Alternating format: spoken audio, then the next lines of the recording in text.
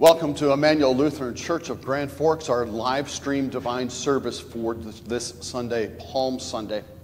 Today, Christians around the world are celebrating the Lord's entry into Jerusalem on the day that we call Palm Sunday. We'll begin with a service that highlights that. But as it is also the beginning of Holy Week, we conclude our service today with a reading of our Lord's Passion and those events that transpire this week, to culminating in his death and his on the cross and his burial at the end of the service. I invite you to participate in the divine service as if you were here with your brothers and sisters in Christ. Speak and chant the congregational part, sing the hymns, stand and sit as if you were gathered together in this place with us. Today we also have the Reverend Daniel Silsley from Wittenberg Chapel with us as our guest preacher. I invite you now to stand as we begin the Liturgy of Passion Sunday.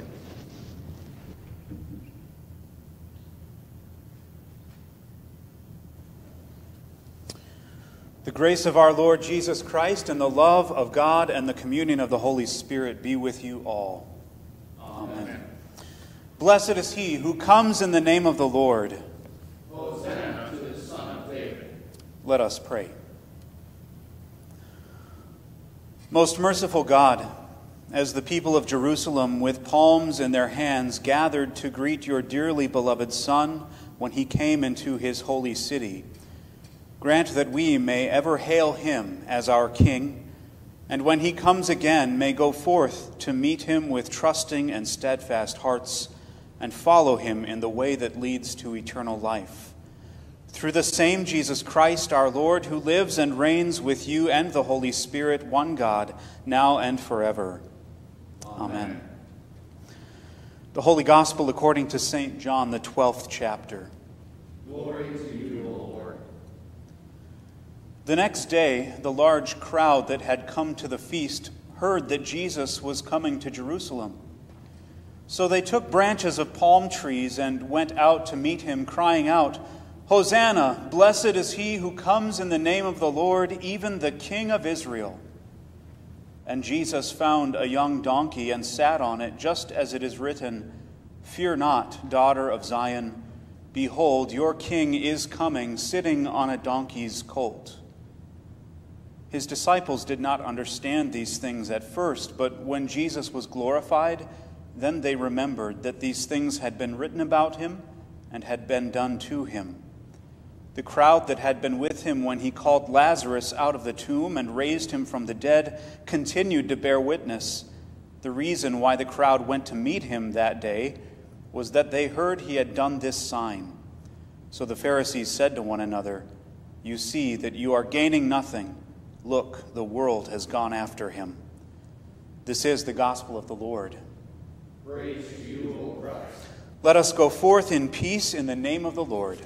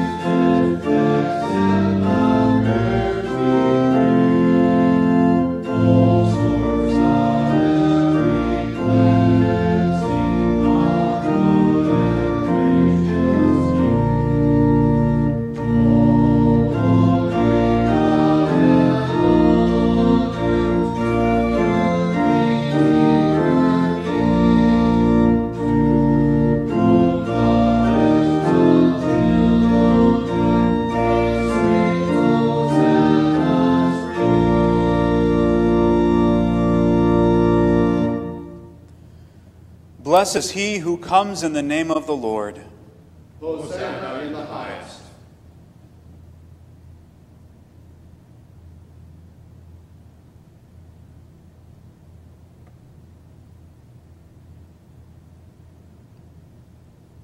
Let us pray.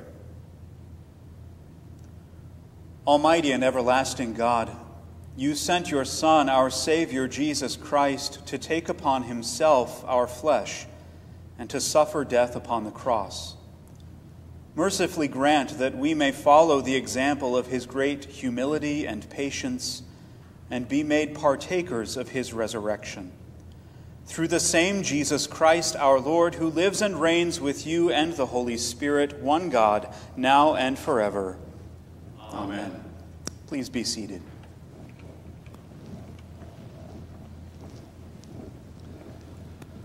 The Old Testament reading for Palm Sunday is written in the prophet Isaiah, the 50th chapter. The Lord has given me the tongue of those who are taught, that I may know how to sustain with a word him who is weary. Morning by morning he awakens my ear to hear as those who were taught. The Lord God has opened my ear, and I was not rebellious. I turned not backward. I gave my back to those who strike, and my cheeks to those who pull out the beard. I hid not my face from disgrace and spitting. But the Lord God helps me. Therefore I have not been disgraced. Therefore I have set my face like a flint, and I know that I shall not be put to shame. He who vindicates me is near. Who will contend with me? Let us stand up together. Who is my adversary? Let him come near to me. Behold, the Lord God helps me. Who will declare me guilty? This is the word of the Lord. Christ entered once for all into the holy places by means of his own blood, thus securing an eternal redemption. Therefore he is the mediator of a new covenant, so that those who are called may receive the promised eternal inheritance. He sent redemption to his people. He has commanded his covenant forever. The epistle is written in St. Paul's letter to the Philippians, the 2nd chapter. Have this mind among yourselves, which is yours in Christ Jesus, who, though he was in the form of God, did not count equality with God a thing to be grasped, but he made himself nothing, taking the form of a servant, being born in the likeness of men. And being found in human form, he humbled himself by becoming obedient to the point of death, even death on a cross. Therefore God has highly exalted him and bestowed on him the name that is above every name, so that at the name of Jesus every knee should bow, in heaven and on earth and under the earth, and every tongue confess that Jesus Christ is Lord, to the glory of God the Father. This is the word of the Lord. Thanks be to God. We stand for the Holy Gospel.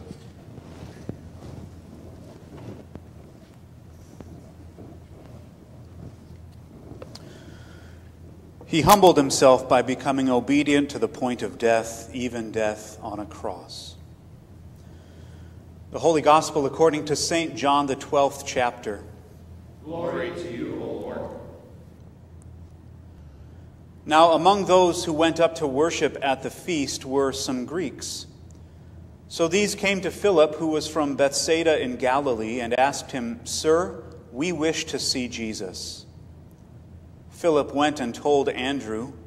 Andrew and Philip went and told Jesus, and Jesus answered them, "The hour has come for the Son of Man to be glorified. Truly, truly, I say to you, unless a grain of wheat falls into the earth and dies, it remains alone. But if it dies, it bears much fruit. Whoever loves his life loses it, and whoever hates his life in this world will keep it for eternal life. If anyone serves me, he must follow me, and where I am, there will my servant be also. If anyone serves me, the Father will honor him. Now is my soul troubled, and what shall I say? Father, save me from this hour? but for this purpose I have come to this hour. Father, glorify your name." Then a voice came from heaven, "I have glorified it, and I will glorify it again." The crowd that stood there and heard it said that it had thundered. Others said, "An angel has spoken to him." Jesus answered, "This voice has come for your sake, not mine. Now is the judgment of this world. Now will the ruler of this world be cast out. And I, when I am lifted up from the earth, will draw all people to myself." He said this to show by what kind of death he was going to die.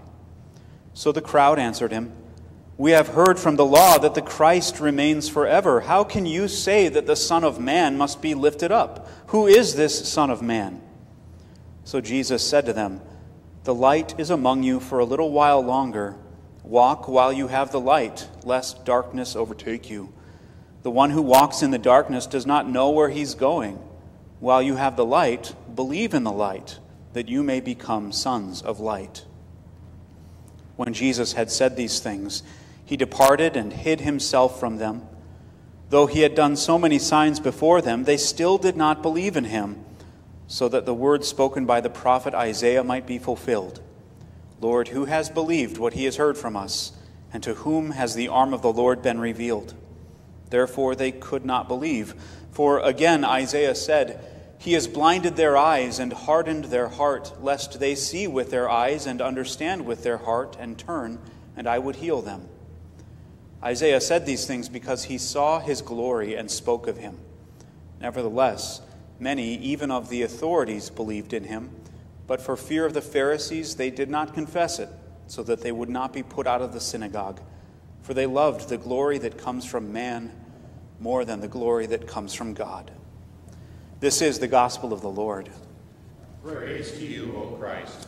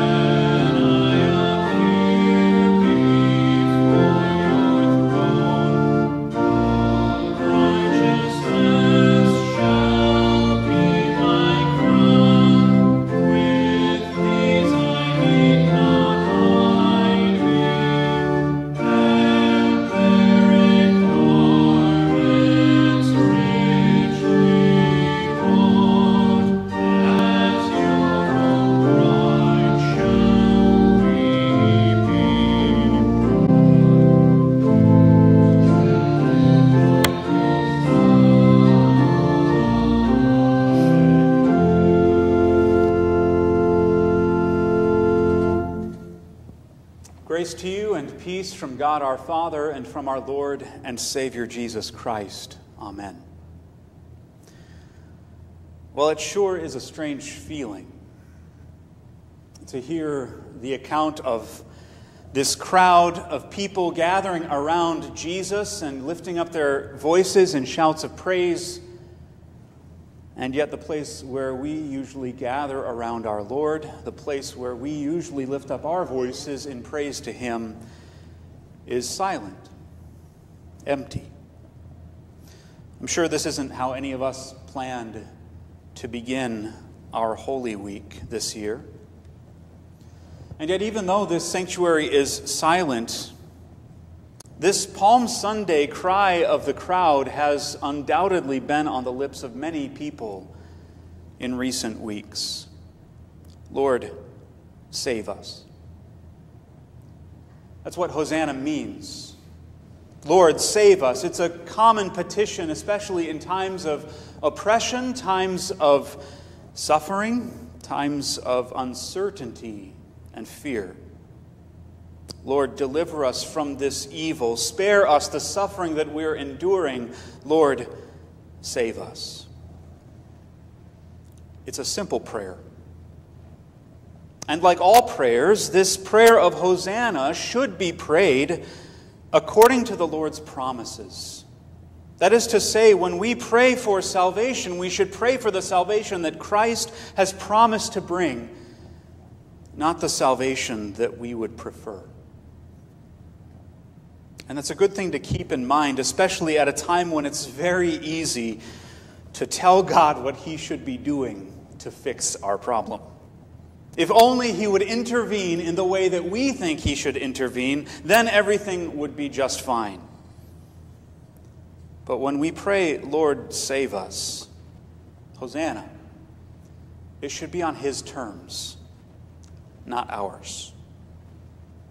That's why it's worth considering this morning what that original Palm Sunday crowd had in mind when they shouted these words at Jesus, and when they laid their cloaks on the ground, and when they waved their palm branches in the air. What kind of salvation did they seek? This crowd was, of course, in Jerusalem for the feast of the Passover, the high feast of Passover. And John also tells us, though, that some of these crowd was gathered specifically around Jesus that day because of a wondrous miracle that He had performed. A miracle He performed not long before He had entered in Jerusalem. And we heard it last week. The remarkable story of Jesus giving us a preview of the last day by undoing death itself. Remember, His friend Lazarus had died.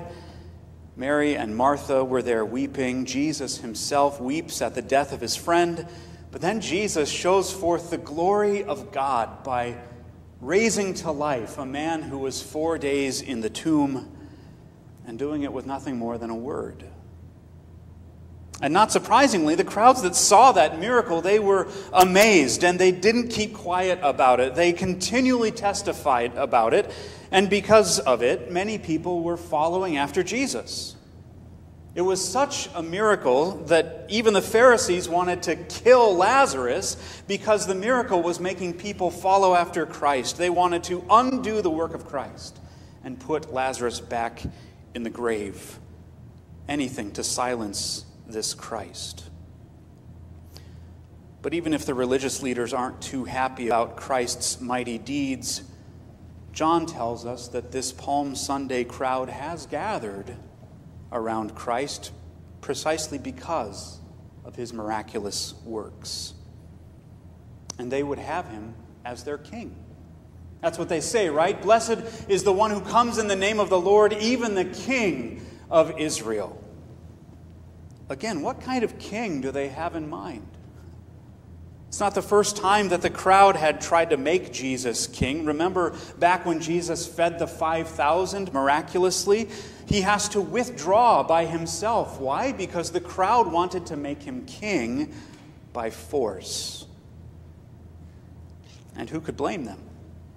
I mean, who wouldn't want a king who could multiply food endlessly in his kingdom so that hunger was no more? Who wouldn't want a king who could lead troops into the battle that were not afraid to die because they knew their captain could raise them with a word? Such a kingdom would have no rival. It'd be the most powerful kingdom in the world, and God's people would finally be vindicated from their enemies. Yes, Hosanna indeed. Lord, save us. Blessed is this Jesus, even the King of Israel. And yet, you know the rest of the story. You know what will happen to this Jesus only 5 days later. When that Palm Sunday crowd cries out, Hosanna, they seem to be very mistaken about who this Jesus is, about what kind of salvation he comes to bring, about what kind of king he is and what his kingdom truly looks like. So you see that as we read and meditate upon this account of Jesus entering into Jerusalem on Palm Sunday, that crowd and their prayer of Hosanna forces us to take a look at our own prayers, our own expectations of Christ. Think back to when this Lenten season began over 5 weeks ago on Ash Wednesday. Most of us probably didn't expect to see everything that has happened in the world and in our country since then. It began as kind of a standard Lenten season. We came forward, we received the ashen crosses on our foreheads, a sober reminder that we are dust and to dust we shall return, and then we went about our daily lives as normal. And yet, in recent weeks, our dusty mortality has become even more apparent and less easy to ignore. And in situations like that, our prayers can easily become questions, accusatory questions, questions that force God to justify himself to us about why he isn't acting and intervening the way that we think he should be. And it's not just in the face of a global pandemic that this happens. It's simply how our weak and sinful flesh is tempted to respond any time that we experience suffering or sickness or discomfort or death, thinking that we somehow deserve better than all of that, thinking that God and his kingdom should be more apparent and more powerful, so that it's easy to cry out to God, Lord, save us, when his work is obvious and mighty. But it's a lot more difficult when he appears weak and powerless. And into that temptation, I would remind us of the second petition of the Lord's Prayer that we pray, Thy kingdom come. What does that mean? Luther reminds us in the Small Catechism that the kingdom of God certainly comes by itself without our prayer, but we pray in this petition that it may come to us also. And how does God's kingdom come?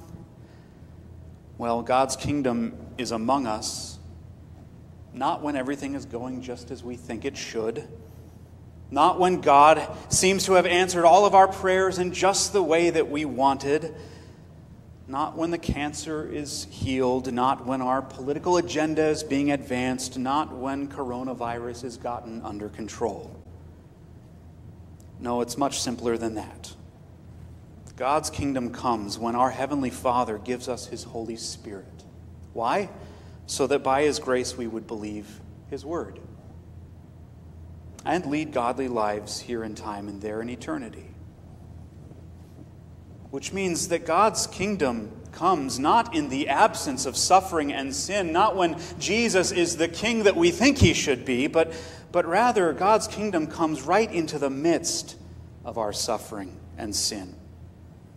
And it happens wherever Christ and his holy word is preached into your ears. There is God's kingdom for you. There is the Holy Spirit doing his work, not to make your life great and wonderful and without pain and suffering, but rather to sustain you in the one true faith, regardless of your life circumstances. See, that crowd on Palm Sunday may have misunderstood who Jesus was and what he truly came to accomplish, but that doesn't mean he ignores their prayer. They cry out, "Hosanna, Lord, save us!" And he does. He answers their prayer and ours in a better way than we could have ever imagined by saving us from the greatest enemy that we would ever face. And 5 days later, when Jesus heard the words, "Hail, King of the Jews," it was to mock him. He was certainly given a king's crown, but it was not made of gold and not lined with rubies, but rather made of thorns and encrusted with his own precious blood. His throne was a wooden and cursed tree, a crucified Messiah, which, according to all worldly wisdom, is no Messiah worth having. Right? Like Paul says in Corinthians, we preach Christ crucified, a stumbling block to the Jews and foolishness to the Gentiles, but to we who are being saved, the power of God. You see, in God's profound wisdom and mercy, that crucified Messiah is the answer to your prayer, Hosanna. For it is upon that crucified King, reigning in humility and weakness, it's upon him that all of your sin has been laid. All of God's righteous wrath upon your sin was poured out upon Christ instead of you. God made that Jesus, who knew no sin, to be sin for you, so that in him you would become the righteousness of God. He reigns there over your sin and over your unrighteousness, over your enmity with God. And dear saints, that is enough. Whether the cancer gets healed or not, Christ and his word are enough. Regardless if your bank account is overflowing or you're struggling to make ends meet or you find yourself unemployed, Christ and his word are enough. Whether you have decades of life ahead of you or death is just around the corner, Christ and his word are enough. And in the midst of a global pandemic that may stretch for months and months, Christ and his word are enough. Fear not, O daughter of Zion. Let us pray not according to our preferences, but according to the Lord's promises. Let us pray that the Lord would indeed save us, and then rejoice that he has answered that prayer in our Lord Jesus Christ. In the name of the Father, and the Son, and the Holy Spirit. Amen. We stand and we confess our common faith in the words of the Apostles' Creed. I believe in God the Father Almighty, maker of heaven and earth, and in Jesus Christ, his only Son, our Lord, who was conceived by the Holy Spirit, born of the Virgin Mary, suffered under Pontius Pilate, was crucified, died, and was buried. He descended into hell. The third day he rose again from the dead. He ascended into heaven and sits at the right hand of God the Father Almighty. From thence he will come to judge the living and the dead. I believe in the Holy Spirit, the holy Christian church, the communion of saints, the forgiveness of sins, the resurrection of the body, and the life everlasting. Amen.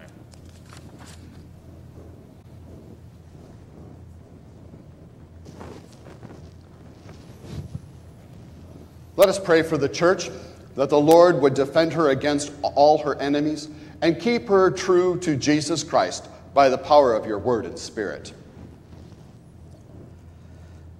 Gracious Lord, keep your church in your mercy, that she may endure the assaults of the evil one and remain faithful for the sake of those numbered within your kingdom and those who have not yet heard the gospel and been brought to faith.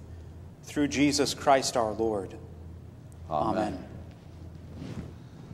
Let us pray for all pastors, for all church work vocations, and for all the baptized in their vocation as God's people.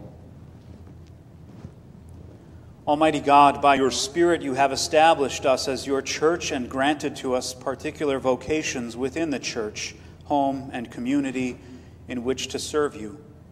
Grant to us every gift and blessing needful, that we may honor our calling and serve you to the best of our ability, through Jesus Christ our Lord. Amen.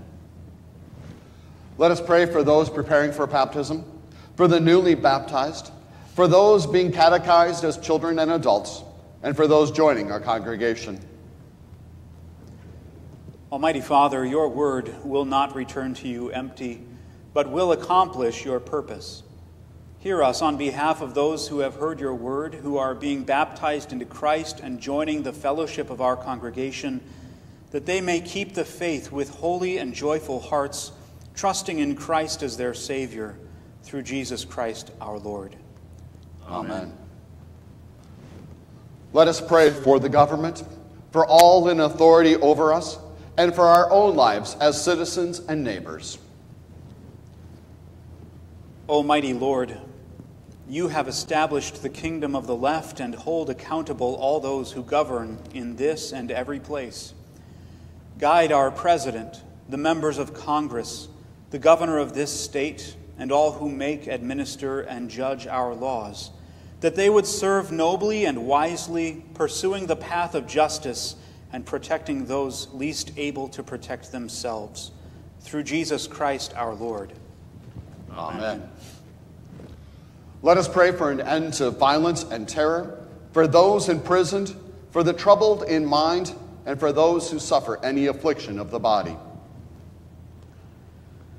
Merciful Lord, your grace is sufficient for all our needs, and you have promised to be the strength of the weary, the hope of those who fear, the healing of the ill, the fullness of those disabled, and the peace of all who are distressed. Hear us on behalf of Bill, Gary, Floyd, Lois, Naomi, Wayne, Alan, Nicole, Ken, Nathan, Christiana, Isabel, Daryl, Anna, Linda, Teresa, Dan, Julie, Dietrich, Lorna, John, Judy, Carol, Tim, Susan, Jim and Lynn, and Mike, and all whom we name in our hearts, that they may be well supplied by your grace in their time of trouble, through Jesus Christ our Lord. Amen. Let us pray for those not yet of the kingdom, that God would make us bold to speak the faith to them, and that hearing they might believe. Everlasting Father, it is your will that all should be saved and come to the knowledge of your Son by faith. Give to your word success and deliver from error all those who live in darkness, that they may walk in the light of the Lord Jesus, through Jesus Christ our Lord. Amen. Amen. Let us pray for the earth to be fruitful and for our good use of all the fruits of the earth. Blessed Lord, you give food to the hungry and provide for all our needs in this mortal life. Grant to us a grateful heart and knowledge to use wisely and well all that you have entrusted to our care, through Jesus Christ our Lord. Amen. Let us pray for our unity of doctrine and faith. Holy Lord, guard us against false teaching and help us to discern truth from error, that none may be led astray or lost from the fellowship of your Son, through Jesus Christ our Lord.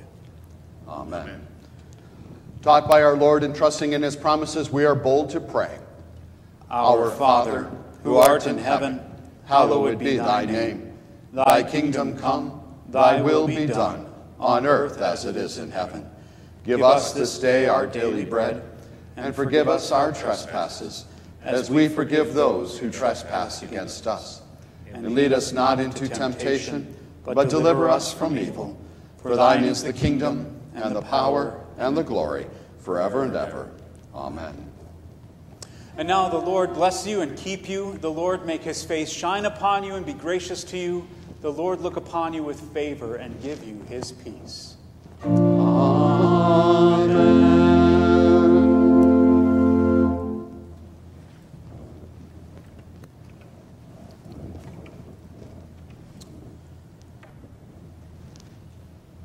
The reading of our Lord's Passion from St. Matthew.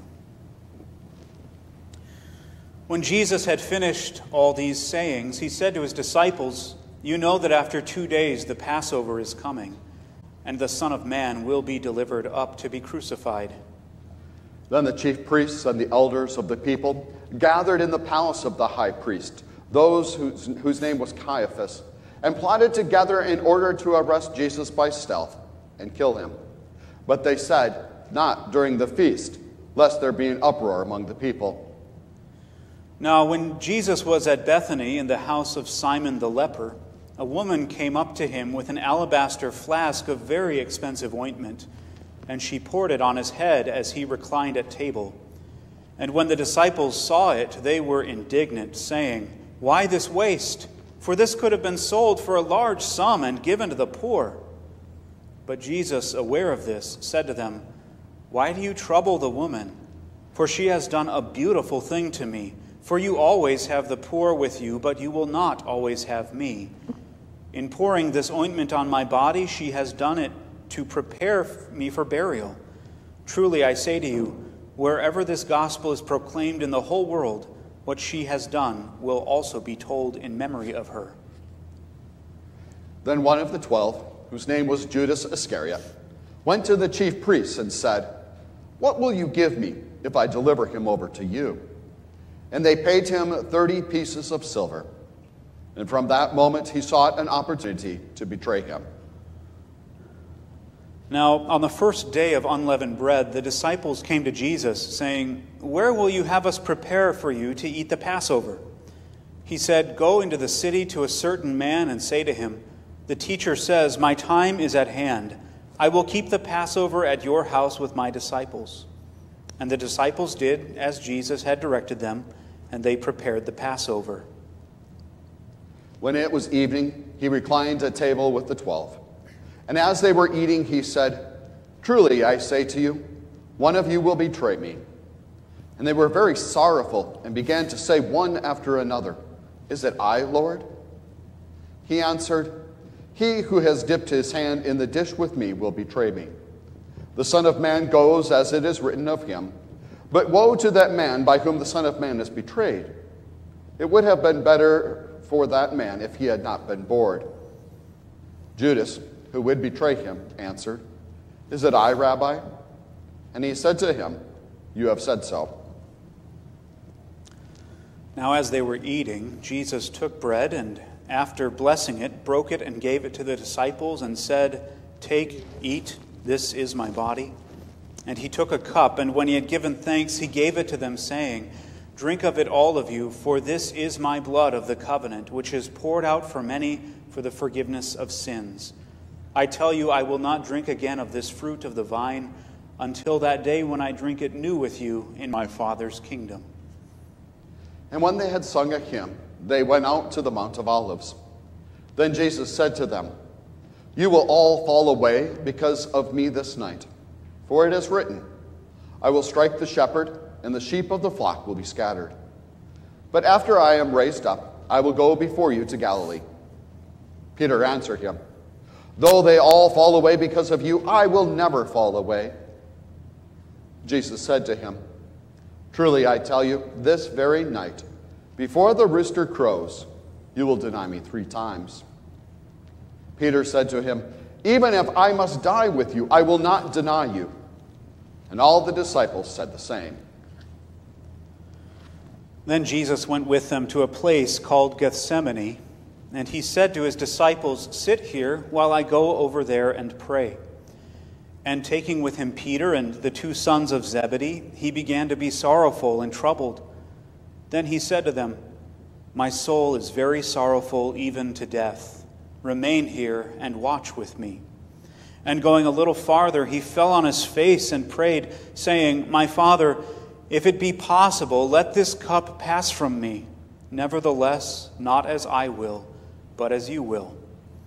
And he came to the disciples and found them sleeping. And he said to Peter, "So could you not watch with me 1 hour? Watch and pray that you may not enter into temptation.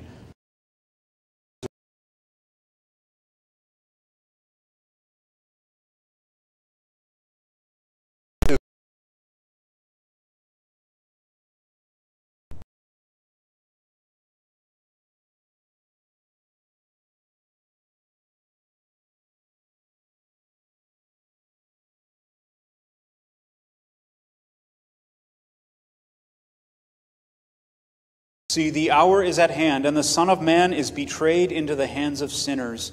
Rise, let us be going. See, my betrayer is at hand.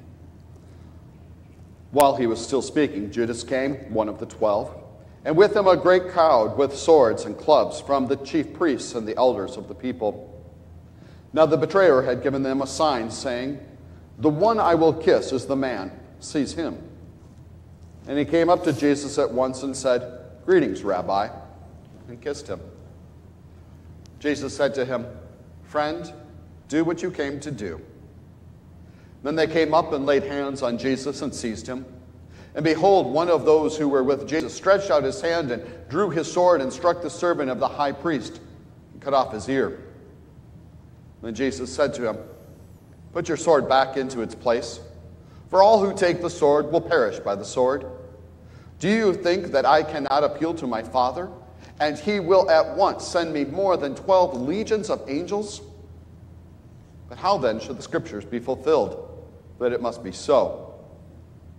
At that hour Jesus said to the crowds, "Have you come out as against a robber with swords and clubs to capture me?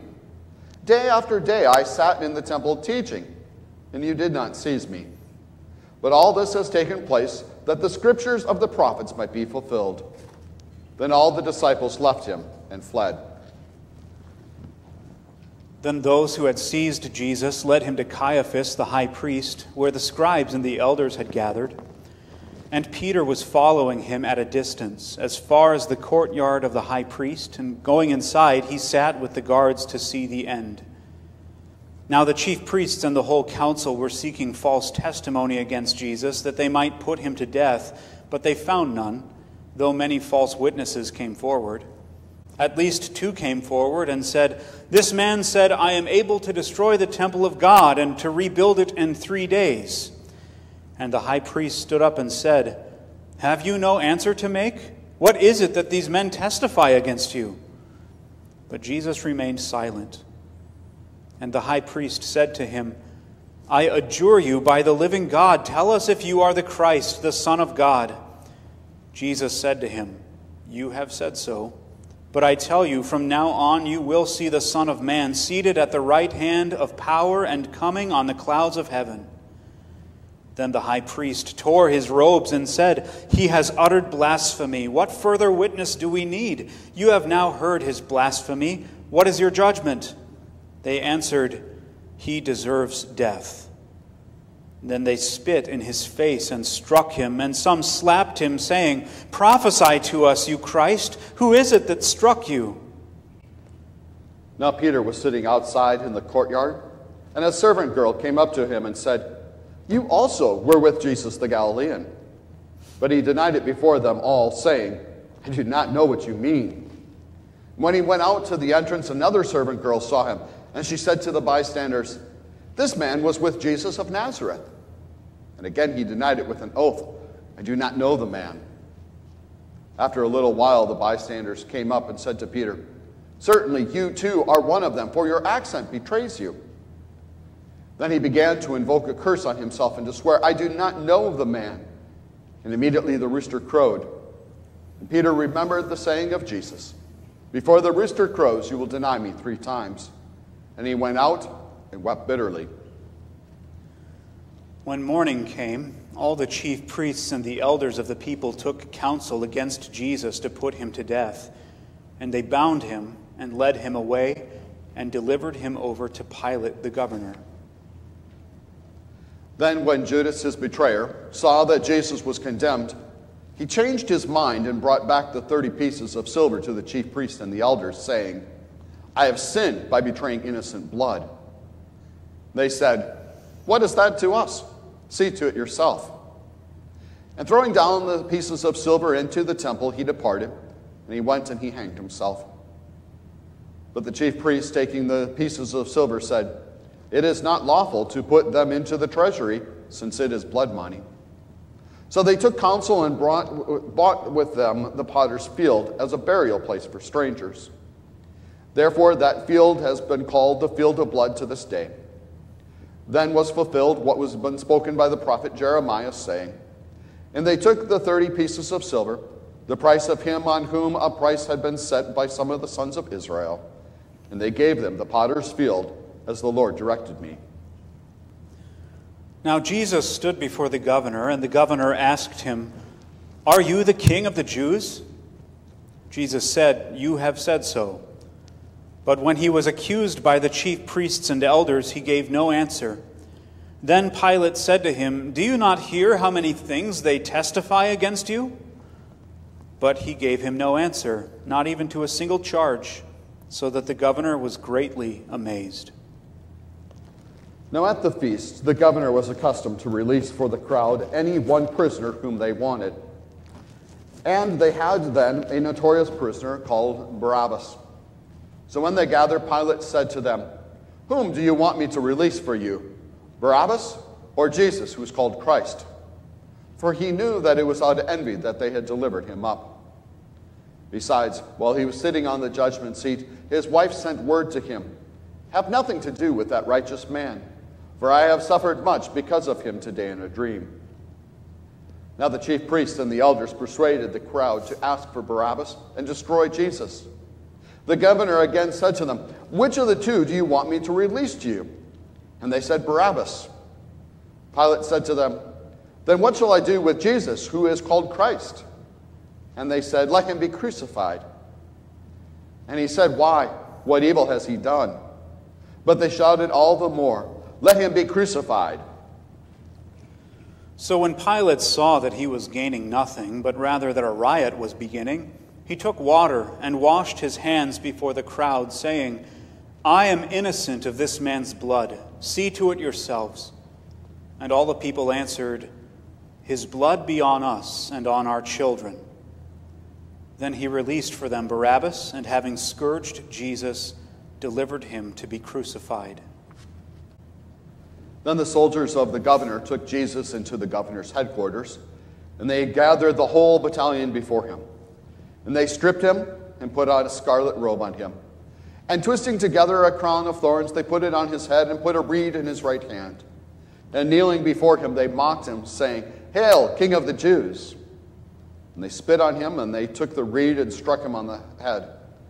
And when they had mocked him, they stripped him of the robe and put his own clothes on him and led him away to crucify him. As they went out, they found a man of Cyrene, Simon by name. They compelled this man to carry his cross. And when they came to a place called Golgotha, which means place of a skull, they offered him wine to drink mixed with gall, but when he tasted it, he would not drink it. And when they had crucified him, they divided his garments among them by casting lots. Then they sat down and kept watch over him there. And over his head they put the charge against him, which read, "This is Jesus, the King of the Jews." Then 2 robbers were crucified with him, one on the right and one on the left. And those who passed by derided him, wagging their heads and saying, "You who would destroy the temple and rebuild it in 3 days, save yourself. If you are the Son of God, come down from the cross." So also the chief priests with the scribes and the elders mocked him, saying, "He saved others, he cannot save himself. He is the King of Israel. Let him come down now from the cross, and we will believe in him. He trusts in God. Let God deliver him now, if he desires him. For he said, 'I am the Son of God.'" And the robbers who were crucified with him also reviled him in the same way. Now from the 6th hour there was darkness over all the land until the 9th hour. And about the 9th hour Jesus cried out with a loud voice, saying, "Eli, Eli, lama sabachthani?" That is, my God, why have you forsaken me?" And some of the bystanders, hearing it, said, "This man is calling Elijah." And one of them at once ran and took a sponge, filled it with sour wine, and put it on a reed and gave it to him to drink. But others said, "Wait, let's see whether Elijah will come to save him." And Jesus cried out again with a loud voice and yielded up his spirit. And behold, the curtain of the temple was torn in two from top to bottom, and the earth shook, and the rocks were split. The tombs also were opened, and many bodies of the saints who had fallen asleep were raised. And coming out of the tombs after his resurrection, they went into the holy city and appeared to many.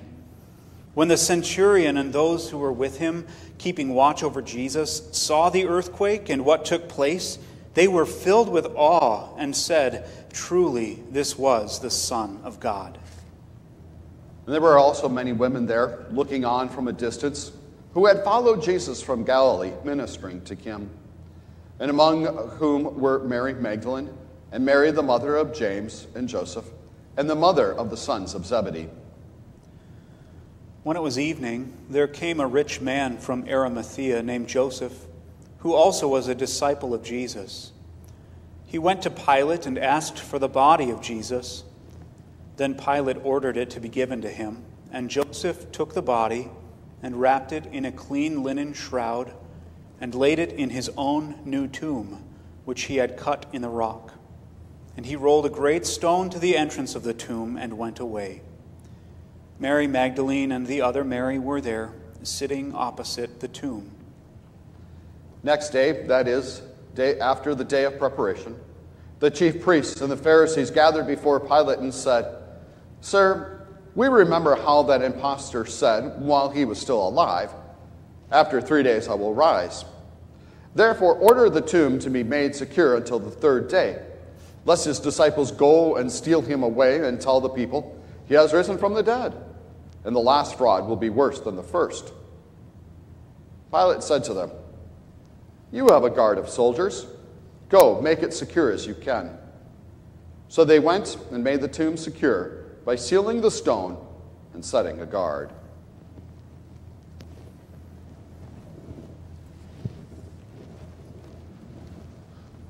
We thank you once again for joining us for this divine service as we remember our Lord's entry into Jerusalem on Palm Sunday, and again hearing the Passion reading of our Lord from St. Matthew. A reminder that this week we have services on Thursday and Friday. Thursday on Holy Thursday, April 9th at 7 p.m. Friday, Good Friday, April 10th at 7 p.m. And then we invite you to join us next Sunday for the resurrection of our Lord. The divine service will be at 10 a.m. Everything will be live streamed. We encourage you to continue to support the work of the church with your gifts and offerings. We have been greatly surprised by the number of giving and ask that you would continue to remember the church as we continue together in ministry even at this time.